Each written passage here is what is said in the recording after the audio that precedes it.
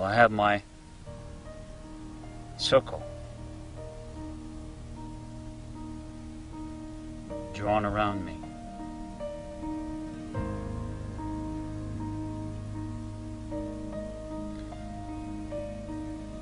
To help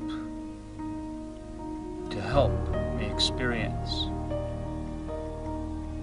that this present awareness that I am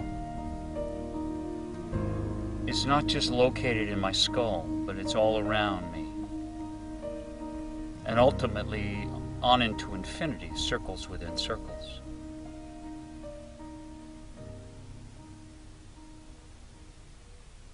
But what if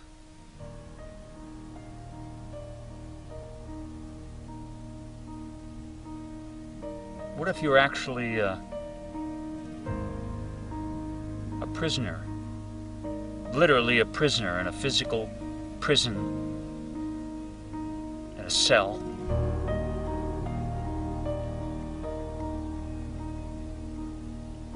You don't even have a stick.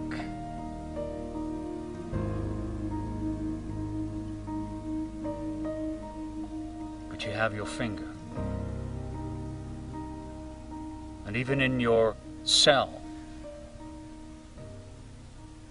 you can draw a circle in the dust.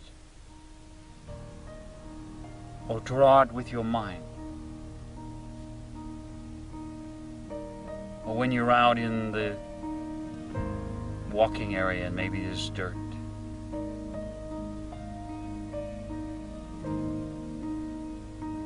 Why do I use that example of a prisoner?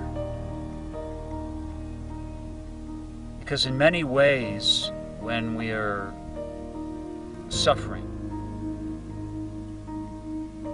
and it seems to go on and only get worse as we go through life,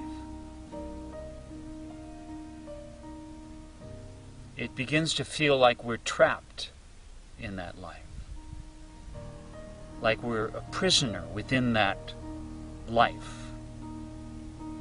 And we can't find the way out.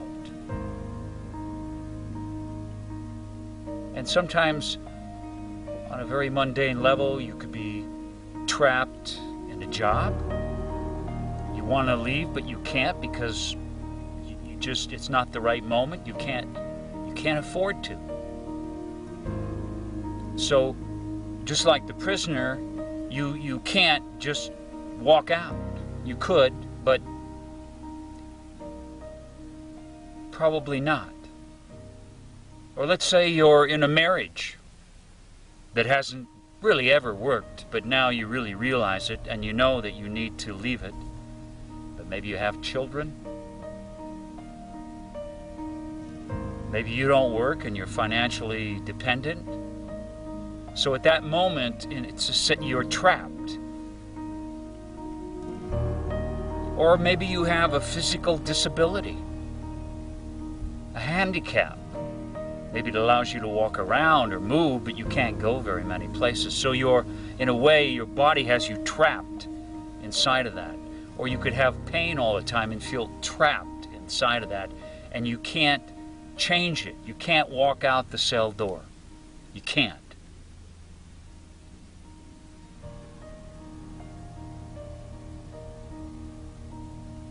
But you can draw that circle. And you can bring in all the things that you wrestle with your mind. Literally, as I've explained, with like the sensationally as the objects. And you bring them into this circle of who you are. This circle of awareness into this space. Literally as the objects. So if I'm in prison, maybe I bring the whole prison right here. People that I have difficulty with, that I struggle with, that I'm afraid of, that are mistreating me, that are unfair to me. And in bringing them right here, I'm with those feelings, and it allows me then to settle into the circle that I am and the quiet.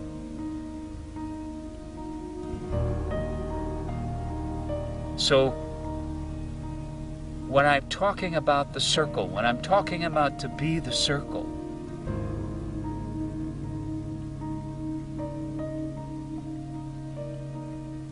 it's you. It's wherever you are.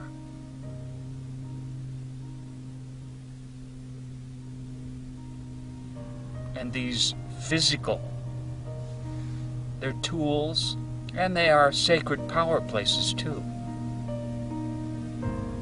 But the true power is within you. The true power,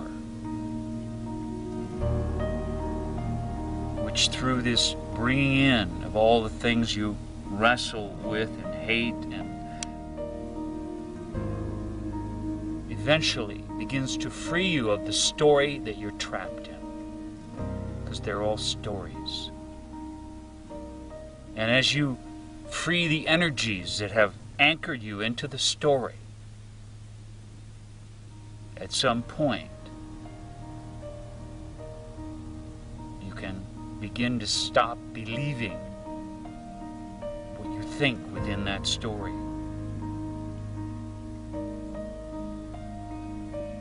Give the story up. Whether it's the story of the victim, or the story of the warrior,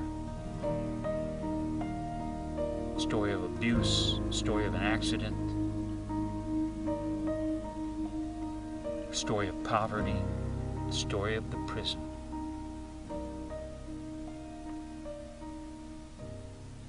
Great people have found great freedom within the physical prison that they could not escape from. Great people such as Nelson Mandela have cultivated great love for even those who imprisoned them while still incarcerated. So in a sense, they found this circle. They drew this circle. They became this circle. And they took this up, and this became the center. This heart that is the true, quiet, peaceful, present awareness